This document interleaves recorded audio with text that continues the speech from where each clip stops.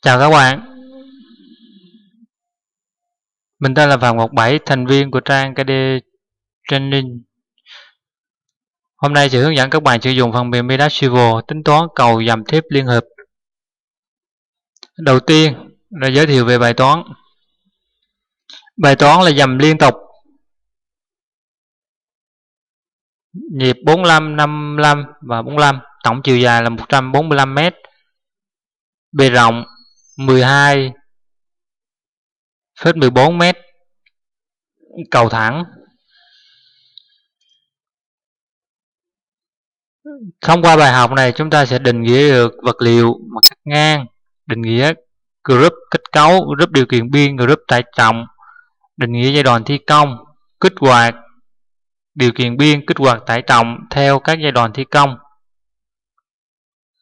kích hoạt bảng mặt cầu theo mỗi giai đoạn thi công và phân tích kết quả theo các giai đoạn thi công.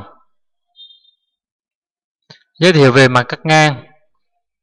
Mặt cắt ngang có hai dầm chủ, chiều cao dầm là 3 m 266, khoảng cách tim hai dầm chủ là 6 m 15, phần thẳng là 2 m 995, bề rộng tổng bề rộng cầu là 12 m 14. Về vật liệu, phần dầm chủ có vật liệu là A53, dầm ngang có vật liệu là A36, bảng mặt cầu có vật liệu là C6000. Về tải trọng thì có tải trọng bản thân của dầm thép, chương trình sẽ tự tính thông qua tải trọng bản thân. Tải trọng của bảng bê tông, tải trọng bê tông bảng mặt cầu sẽ tính thông qua cái tải trọng gán lên phần tử. Tải trọng sau khi composite, sau khi liên hợp thì cũng gán lên phần tử. Định nghĩa các giai đoạn thi công, chúng ta có 4 giai đoạn thi công. Giai đoạn đầu tiên là thi công dầm thép, giai đoạn thứ hai là đổ bê tông bảng mặt cầu ở 0,6 ở 0,8 L1, giai đoạn thứ ba là đổ 0,2 L1 và 0,2 L2 và 0,6 L2, giai đoạn thứ tư đổ phần còn lại.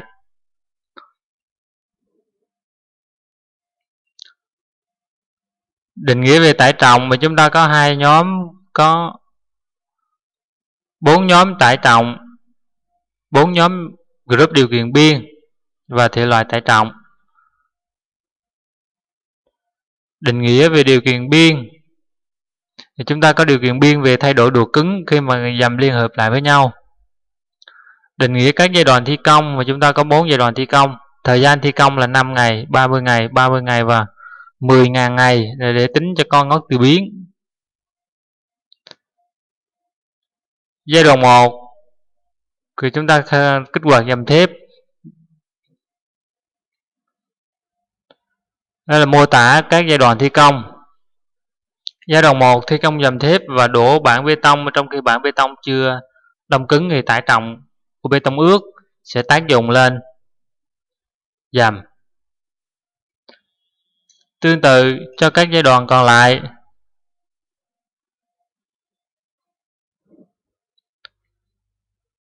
Bây giờ chúng ta sẽ đi bắt đầu bài toán.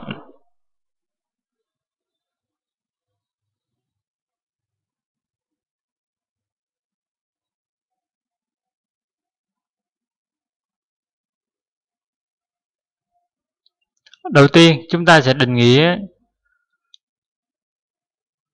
chúng ta sẽ khai báo về đơn vị và mặt cắt ngang vật liệu. Đầu tiên chúng ta sẽ tạo một bài toán là Lieu với một cái tên.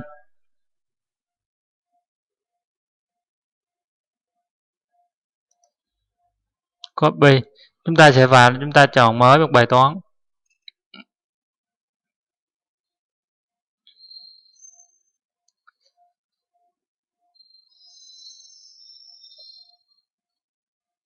Sau đó chúng ta sẽ lưu lại tên mới, chúng ta lưu lại.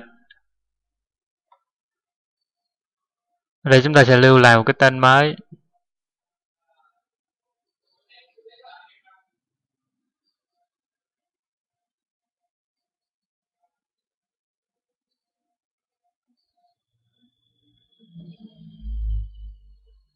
Đó là tên là dầm y liên hợp. Bước tiếp theo chúng ta sẽ định nghĩa đơn vị. Ở đây đơn vị, hệ thống đơn vị chiều dài là mét, lực là kN. Rồi chúng ta vào đơn vị chiều dài là mét, đơn vị lực kN, chúng ta đồng ý. Bước tiếp theo là chúng ta sẽ định nghĩa về vật liệu.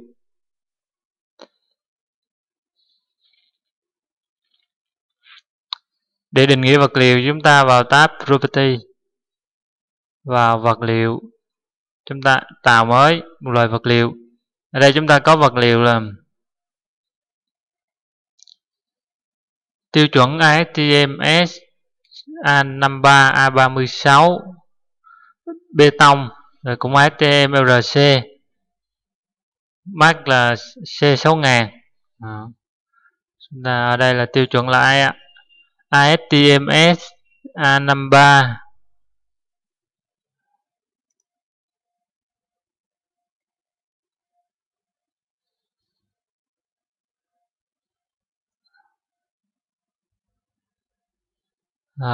chúng ta add thêm ASTM S A36, chúng ta nhấn vào nút Apply, chọn vật liệu là bê tông, ASTM RC, DB là 6000, chúng ta Apply. Vậy là chúng ta kết thúc quá trình khai báo vật liệu. Tiếp theo chúng ta chuyển qua phần là khai báo mặt cắt ngang. Ở đây là mặt cắt ngang của dầm thép. Ở đây mặt cắt ngang của dầm thép đã liên hợp bản bê tông cốt thép. Ở đây dầm thép là cao là 3, đơn vị là mm.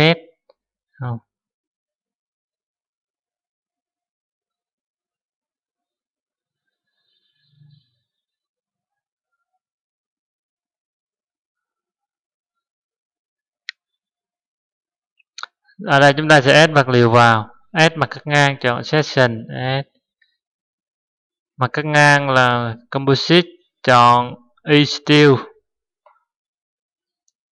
bề rộng mặt cầu, bề rộng mặt cầu là 12.14, chiều dày là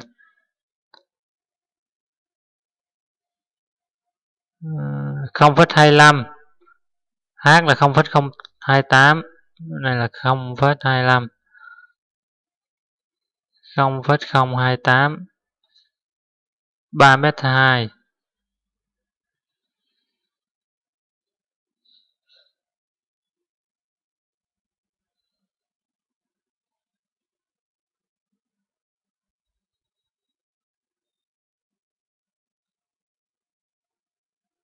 Nên ta sẽ nhập vào là 3m2, B1 là 0,8, B1 là 0,8. Ở đây chúng ta và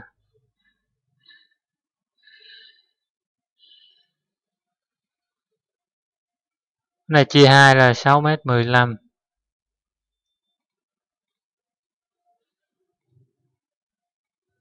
THØ đây chúng ta có là THØ là 0,02, 0,02, B2 0,9, TF1 0,32, B2 0,9, T2 0,34, T2 là 0,34, T2 là 0,34, T1 là 0,32.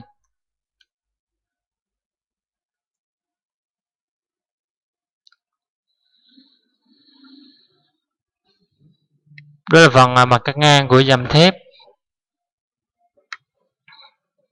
BC đây là 6m07. Đây chúng ta nhập vào đây là 6m07. Đấy. Về phần độ cứng thì giả sử chúng ta muốn khai báo là sườn tăng cường cho dầm thì chúng ta khai báo thêm. Ở trong bài này thì chưa yêu cầu phần đó, chúng ta bỏ qua. Vật liệu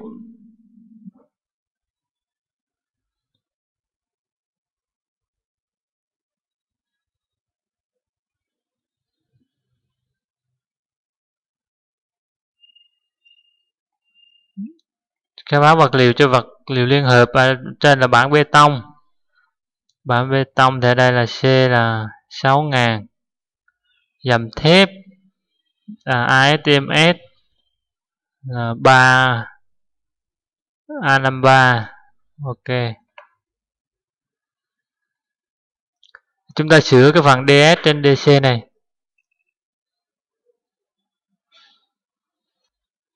Chúng ta sửa DS trên DC này bằng 0, sửa lại tần số này bằng 0.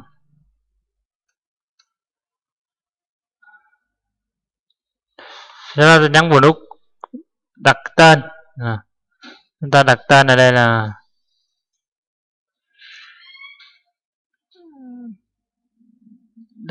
là dầm chủ. Apply. Tương tự chúng ta sẽ khai báo mặt cắt ngang cho dầm ngang.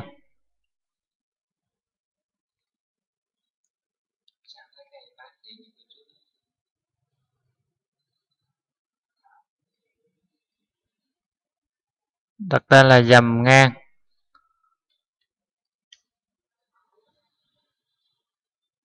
Kích thước như sau: H là 0,84, B1 là 0,4, TVK là 0,02, TF1 là 0,02. H là 0,84, B là B1 là 0,4, TVK là 0,02, TVK1 cũng 0,02.